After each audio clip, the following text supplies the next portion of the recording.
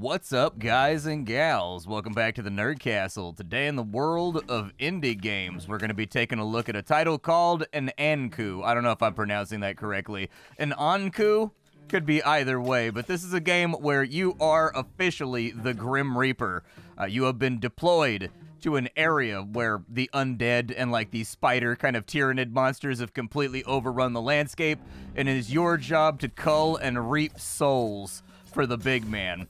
And this is going to be a game that has kind of like an interesting twist. So this game is nestled firmly somewhere in between. I don't even really know what to compare this game to, in all honesty. Like, it's definitely sort of a Vampire Survivors game, but like with an established open world that you work your way through. But like not really, because it's not constantly spamming enemies at you, and you're not constantly like wiping out the entire screen with casts.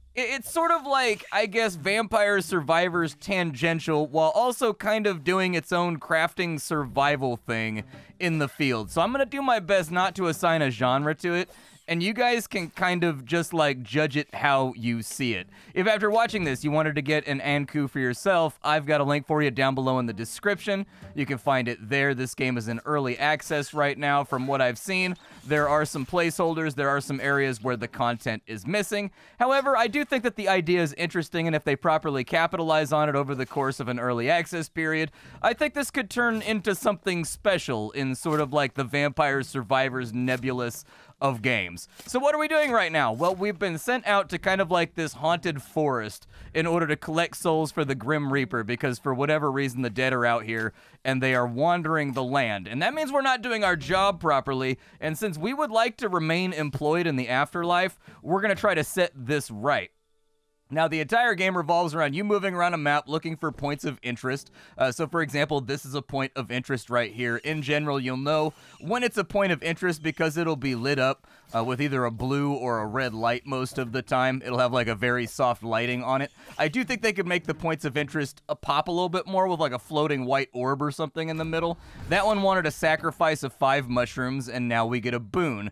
We can get various gear. We can get equipment. Our character has like boots and pants and like a chest piece. They have a sword, but we can also get things like amulets, or we can get like spirits that will accompany us on our journey. So for example, we have a hand grenade spirit here. That sounds freaking righteous, so we're gonna go for it. Who doesn't love a good application of hand grenade? In addition, the stuff that I'm collecting off the ground can be used inside this menu right here. You right click and it pauses the game, and it'll open up a radial menu, and you can say heal 2 of your health hearts real fast by using some of the mushrooms we just found.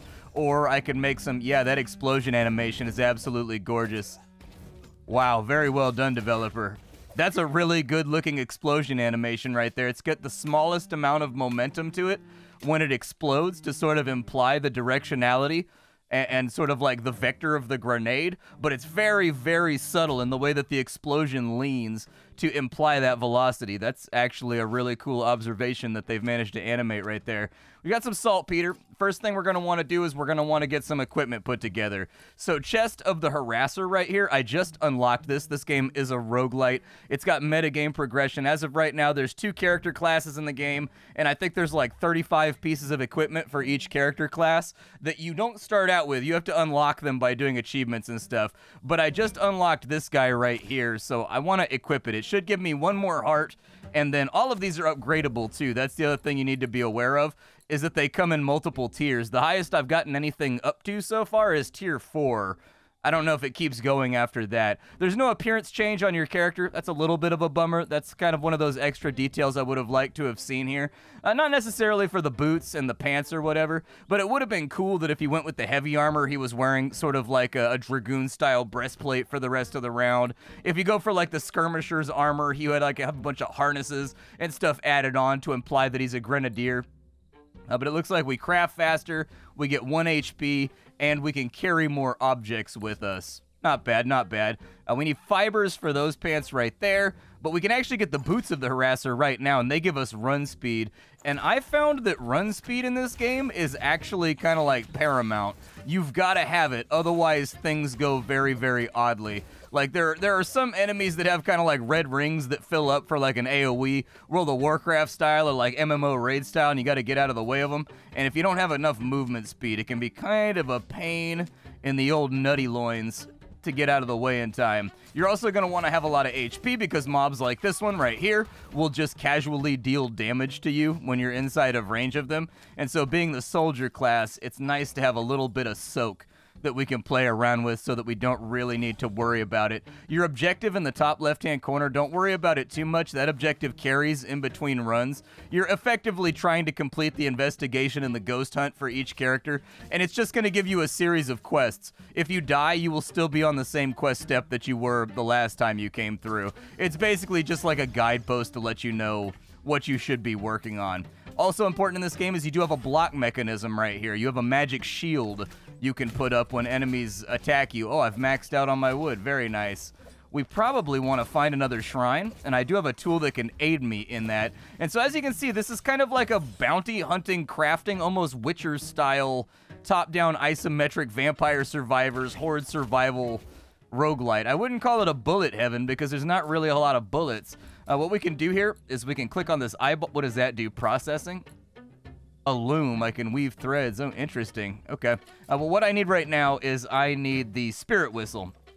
The spirit whistle is going to make the wind blow towards any shrines that might be in the area so that I can get more spirits and I can get more summons and I can get more equipment. So we're going to kind of like move off in that. There's one right there. I don't know what sacrifice it wants, but it's probably going to want something.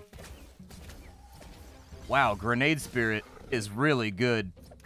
I've tried a lot of spirits, like a rifleman spirit, a swordsman spirit, a crossbow spirit. The grenade spirit seems to be the best one so far, so it needs an offering of 2 saltpeter, and we can get a crossbow spirit, or we can get a hand grenade spirit. We could also get a jacket of the backpacker, or we could get boots. I'm going to take the crossbow spirit because it'll give us a little bit of range.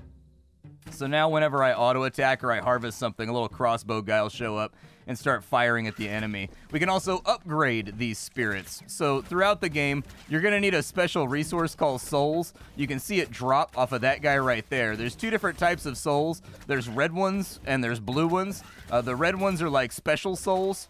Man, we got a big wave coming in right now, don't we? The blue ones are the normal souls. The red ones are like special souls that you only get for bosses that are used for like big evolutions of your gear to make them a lot better. The blue ones, though, you're definitely going to need those for like general purpose crafting. Grab a little bit of iron. Was that all there was? Oh, I'm maxed out on iron. Can I? Yeah, let's get boots of the harasser too. Looks good. I think I'm a little bit faster now. It's kind of hard to say. We'll go leggings of the harasser to get 1 more heart. Perfect. And then from there, we need to upgrade our sword. So there's sword level 2. And then there's sword level 3 with the soul we just picked up. The damage increases on these weapons right here, very, very small. Like, very tiny. You're not going to feel the difference until you get like 3 or 4 upgrades in, and that's when you're going to be like, all right, now we're hitting the enemy. As far as other things we can do here, I can upgrade my crossbow spirit, but I think upgrading the hand grenade spirit might be the smarter play for right now. So there we go. Hand grenade spirit has gotten a little bit stronger. You can see a boss down here. We can look and see what the boss has going on. Oh, it's just the little shotgun mob. Okay. Should be fine. Yep, just keep blocking it and just keep putting DPS on it. Don't go outside the ring, though. If you accidentally go outside the ring while you're running around, it's going to cancel out the boss fight, and then you're going to have to, like, redo it. I need these guys to, like, gap close with me. Unfortunately, he's, like, hovering around the edge of the arena, and that makes this kind of a pain. Yeah. So there's a chance here why I don't want to fight near the edge of the arena is there's like a chance I'll overswing and I'll end up going outside the arena and it'll cancel out the boss fight, and I'd really prefer to kind of like avoid that. These guys right here are the primo targets that you're going over. They give you purple souls or red souls. Those can be used for the really big upgrades once you're like X amount of levels in. Let me grab a little bit more iron over here because you don't really see iron nodes like this very often. There we go. A little bit of iron right there. What do I need? I need charcoal and I need souls for sword 4. You can't get a crossbow, but it replaces your sword. You can only have one primary weapon. We can go level 2 Chest of the Harasser. I think that's probably a good idea right about now. So there's level 2 Harasser. Go ahead and grab a little bit more iron off this node. It looks like we've got about 30 seconds of the threat not going up. So we've got a little bit of time to play with, to grab and to craft and to do things. There we go. Get those pants right there. Maxed out on iron. Is there anything I can do with these? I need more souls. And I need charcoal. I think I needed saltpeter for... Okay, so I just need charcoal. And I need a bunch of stuff. So we got flint over here. I'll grab some of that. I don't know where we're working towards next. I guess I could craft a whistle or something to find out. But we should definitely... There's some charcoal right there, so that'll help out. Let's go grab that. Okay. Charcoal grabbed. I do like that they included the little Rust-style critical hit marker, I guess, inside of your gathering. That way you can make it go faster. It's something active to do for something that's otherwise pretty mundane as part of the gameplay experience, like gathering stuff. We can get through the brambles later, I think. This path used to lead to the village, but the brambles have overgrown it. Yeah, I think I need like a stronger weapon or something, so I'm gonna need some souls. Let's go see if we can track down a graveyard. That's gonna be... There's a soul right there. I was gonna say, if we can find a graveyard or something, it would help out. I'm gonna heal myself too. Our hearts are looking a little bit scruffy right now. There's our soul. Very nice. I don't think I can use this. Oh, I can. All right. Yeah, dude, I will, Oh, I don't know. Charm of the Backpacker. Let's go Vesta. Let's go with the crossbow upgrade, I guess. How many times can I activate this thing? I had thought that these shrines could only be activated once. I guess I never tried. Very interesting stuff. Yeah, you guys are going to want to attack a little more aggressively. And as you can see, my little crossbow spirit is now firing 3 arrows. If we upgrade him again, he'll fire 5. And they just keep getting better and better. A little bit more charcoal right here. Grab that. So what am I looking for now? I just need souls. I think there's a graveyard up kind of like to this top left direction. And there should be just souls laying around all over the place once we get to the graveyard. I gotta find it, though. The game doesn't really have like a map. So you gotta... Oh, I guess it kind of has a map. Yeah, I guess it does have a map. Never mind. I thought that was just... Okay, so we gotta go back this way, but let me grab this soul first. I keep hitting right-click to block. I don't know what I've been playing lately where right-click is block, but I swear to God, I keep right-clicking to block. It's like muscle memory takes over, and it's spacebar to block in this game. There's all the souls that we could ever want right here. There's also another boss we gotta wipe out over here. Grab a soul. That gives us next sword. Block him. I love how it repulses the enemy. Like when you block them, like they actually fly backwards as though they've been rejected by some like magical force. It makes your block feel powerful and sturdy. It's nice. That's unfortunately where the buck stops because I think that attacks and whatnot in this game have a generally wispy feel to them. Like they don't feel as heavy and they don't feel as chunky and they don't feel as gnarly as they could. And so hopefully they'll get a little bit more impact in on the hits as the game continues to develop. I need 3 souls for the next level of this. Alright, well I'm just going to gather up as many souls as I can shove inside my backpack. I don't really much care about the quality of the soul. It can be a little bit scuffed. It can have a hair on it. I'm not that upset about it. Yeah, let's go ahead and fight the boss, I guess. This boss is moderately annoying because you kind of just have to, like, get in there and hit her because she's got, like, an AoE radius thing that just damages you. So just develop the HP to tank it, all right? The first time I fought that boss, I hadn't made any armor or anything, and I was like, this boss is stupid. Why am I losing? You're losing because that boss is literally just a tank check to make sure that you've upgraded your armor. If you've upgraded your armor and your weapons, you're going to smoke her pretty fast. Now we just need to track down a little bit of iron because I think we have like all the souls in the world. I don't recall if there was any iron around this area, but there is a sacrificial shrine down here. What? What's up with that drag mark right there? Is it just like the bugs are dragging things back to eat them? Can I harvest off of this? Oh, it looks like I can. I can harvest off the bug's body pile. Okay, cool. Didn't expect that. Let's go ahead and we'll heal up real quick because I'm missing a couple hearts. I'd rather not be. And then there's another deer right there. Saltpeter on that side. I think I'm probably a little bit low on saltpeter. So let's go ahead and grab it. I think saltpeter is potassium nitrate in real life, right? That's what it is. We need fibers for that sacrifice. So let's go ahead and get the fibers together. I'm looking for iron down here anyways, so we might as well track down the fibers. And like I said, this is like that's what I mean is you can see the influences of Vampire Survivors in here, but it's not implicitly a Vampire Survivors game because you're not really putting out that many bullets. It's like a slower, more contemplative game. It's like somebody took Vampire Survivors and they thought to themselves like, what if Vampire Survivors and like the potion preparation and the bomb preparation and like the item preparation of The Witcher had a baby?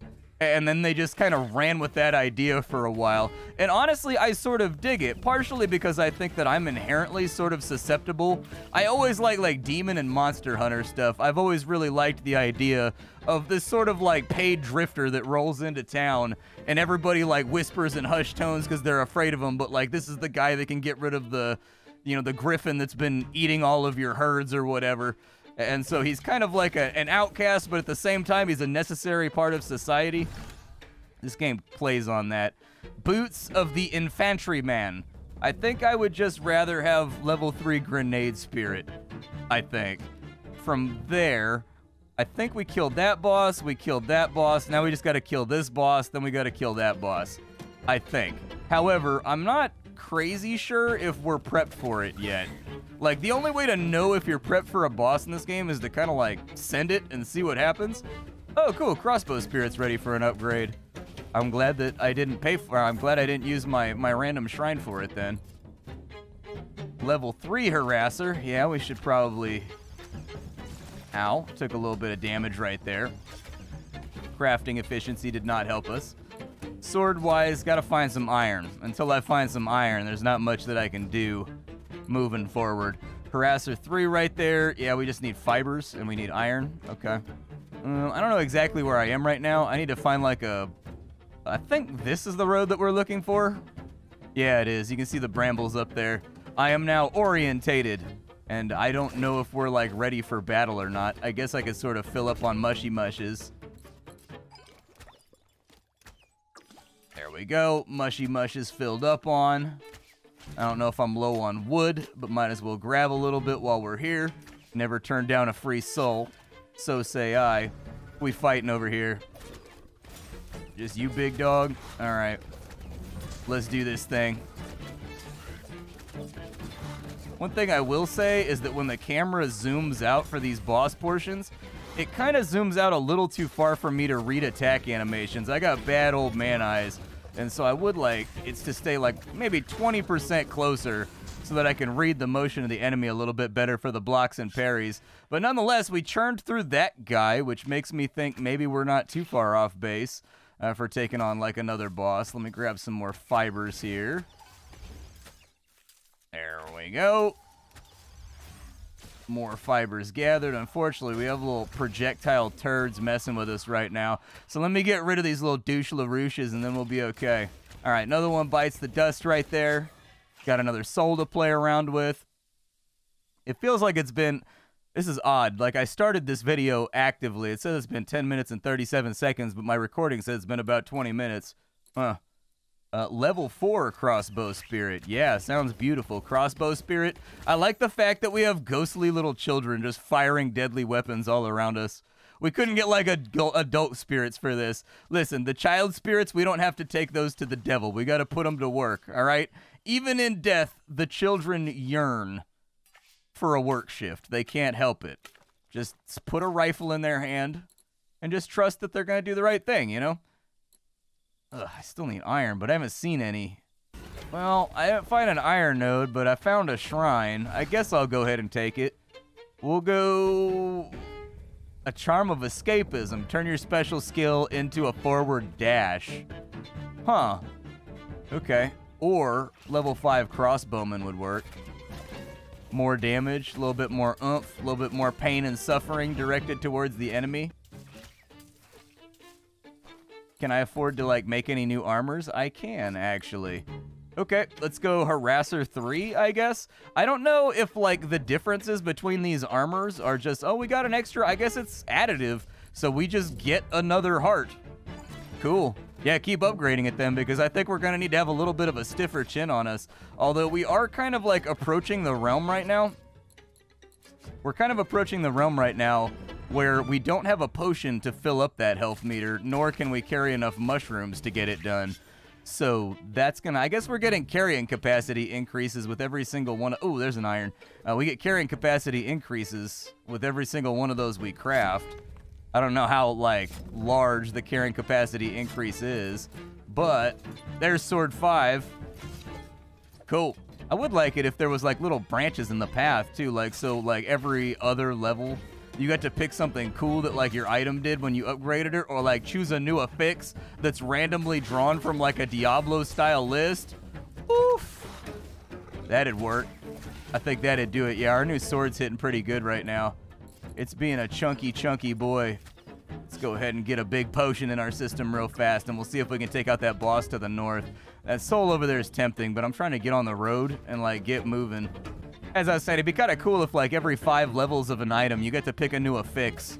Or you got to, like, pick a new thing that the item does. Like, level 5 sword, you could choose between, you know, it shooting a fireball that hits the enemy and explodes. Like a ball of lightning that bounces in between enemies. Like a ball of acid that, like, hits an enemy and then converts into a cone after it hits the enemy and splashes on everything behind it, putting, like, damage over time effects on them. That kind of stuff. Might be fun for playing around. And then from there, like, at level 10 item, you know, you get to pick, like, an even further adaptation of, like, the acid or the fireball or whatever else. Oh, this guy's got, like, a spicy soul. Okay. I like that soul. I like that soul. Let me get it. Let me run that soul pocket. There we go. Ran the soul pocket. Got ourselves a cursed soul, too. Gotta find, like, another boss or something around here to kill. Unfortunately, I'm getting bogged down on all these nerds that want to murder me. There's, like, so many of them spawning right now. I don't know when it's gonna end, but I'm definitely feeling a little bit overwhelmed. Luckily, my ghosts are holding off most of it so that I can harvest a little bit. But I'm guessing that's how most of your runs are gonna end, is, like, it's just gonna get to the point where there's so many enemies that you can't effectively harvest anymore. I do appreciate the fact that by opening the crafting menu, you can basically put the game on pause and, like, process stimuli and figure out where you're at. Dude, I don't even know where I am right now. I think we need to find the brambles. So there's brambles right there. They're running kind of at the angle that I expected. Let's just follow them down this way. We got another shrine over there too. I don't know if I want to go for it, or I just want to focus on, like, boss murdering. There's the boss ring. I finally found it, man. It took me a minute to find this guy. Prevail or die. Well, I don't plan on dying, brother, so... Oh, it's 2 of you now. Beautiful. That's gonna be super fun to deal with. Okay, well, let's focus on getting one guy off the field of war right now. Like, we'll just beeline him for damage, and then we'll worry about this guy second, because he's much less big of a threat. He locks down less space, and he's easier to chase down. He's got, like, a wispier jaw on account of not having one. And so I've completed my task. We've unlocked the Eye of the Beholder. So we completed the Quarry Arena in Kirkcode. Complete the village area at Kirkcode. And so apparently we unlocked Brachillion, whatever that means. Liberator of Kirkcode on the soldier. We can unlock a new difficulty mode. That's good, because that did seem a little bit easy. And so now we've got a new weapon as well, the Hardened Scythe. This is where you're going to go back out after you win the level. You can pick which of your Ankous you want to play as. I've got the Apothecary and the Soldier thus far. I don't actually think that I've touched on this guy at all. and then you could pick a darkness level. Oh, very nice. Okay, so there's like repeatable content here for replayability's sake. Nice. I mean, honestly, after taking a look at the game for a good 25 minutes here and then playing it for about 20 minutes before the video, I think they've got a solid idea. I think they lean into their gimmick, which is what I'm always telling these types of games to do, is that you are flat out not going to do Vampire Survivors better than Vampire Survivors 2 years on. You're just not going to do it. So if your, Horde Arena style game does not have a gimmick, get one. And if it does have a gimmick, don't use the gimmick as like a second string sales point of your game, because Vampire Survivors is not going to do it as a primary sales point anymore. You're going to have to make the gimmick actually outshine the bullet hell portion of the game to get people hooked, because this is just such an oversaturated genre.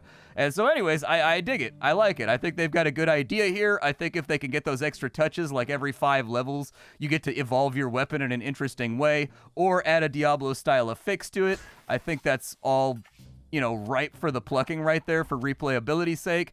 Movement feels good. Attacking could feel a little bit chunkier and a little bit heavier.